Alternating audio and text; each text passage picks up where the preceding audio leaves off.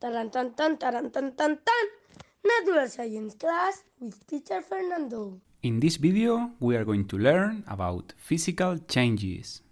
A physical change happens when an object changes its shape or state of matter.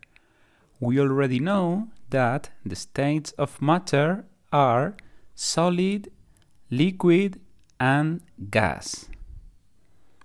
These changes can be reversible, that means that we can undo the change, or irreversible, that we cannot go back to the original state.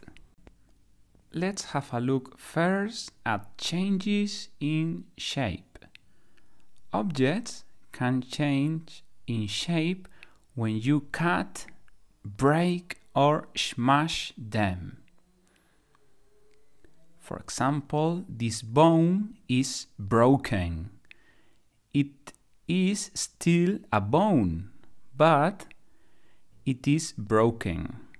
You can fix the bone. Your body will fix the bone, but it will not be the same. These changes are usually irreversible. As I was saying, for example, if you cut your hair like this, your hair will grow again, yes, but you cannot undo the cut. You cannot paste with glue your hair and have the hair back again. And also with this aluminum foil, if you make a ball of foil, is a physical change. It has changed the shape. We had a thin aluminum foil and we did a ball. You cannot put the aluminum back in its original form. Now let's have a look at the changes in state. Objects can be in three states of matter: solid, liquid, and gas.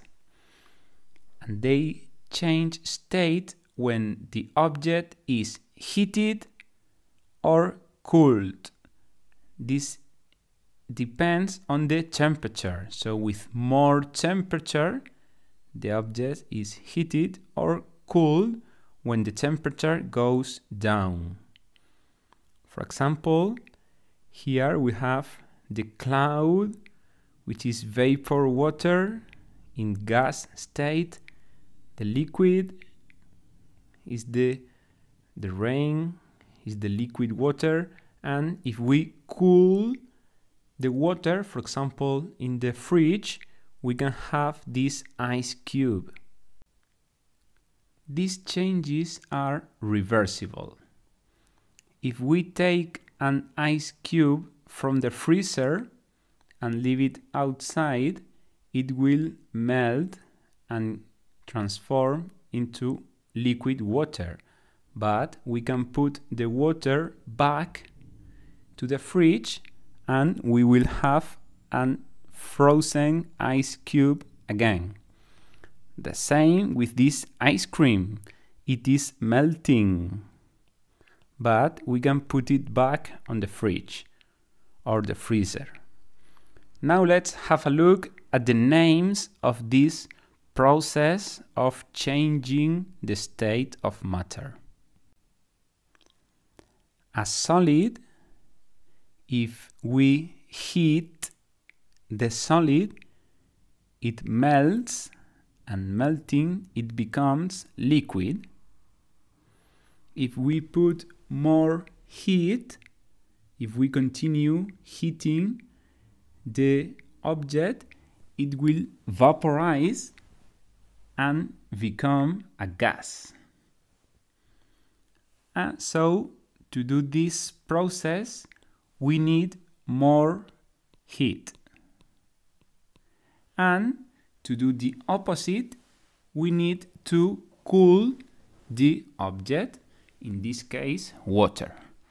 So to go this way we need more cool or less heat. Okay, so to pass from gas to liquid, it is called condensation, and from liquid to solid, it is called freezing. When we are talking about water, it's freezing, and we can also say solidification.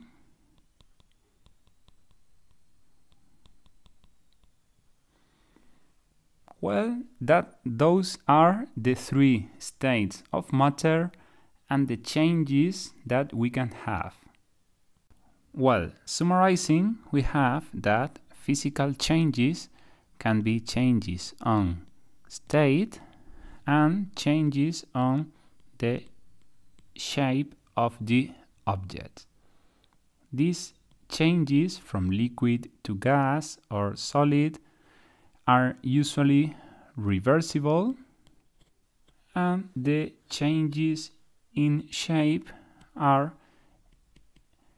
irreversible. That was all for this video. I hope you like it, and see you in the next one. Bye all!